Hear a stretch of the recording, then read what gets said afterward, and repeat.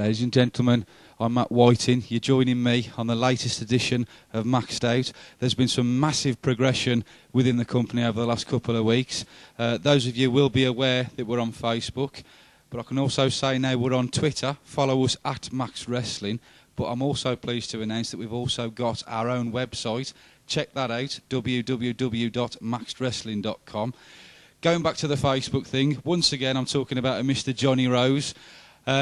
Apparently, he's got a bit of a challenge to put out to all those folks. We'll be catching up with him later on in the show, but first of all, I must... Hey, get out of my face, you lanky streak of water. I ain't wait. Shut up, kid. I ain't waiting till later. I'm talking to you right now. Frankie Peoples has made it quite clear that I have to prove myself in the ring at Max Wrestling. So that's exactly what I'm going to do. I'm going to lay a challenge down right here, right now, for any man in England, Ireland, Scotland, or Wales. I'm going to call it the Bash the British Man Challenge.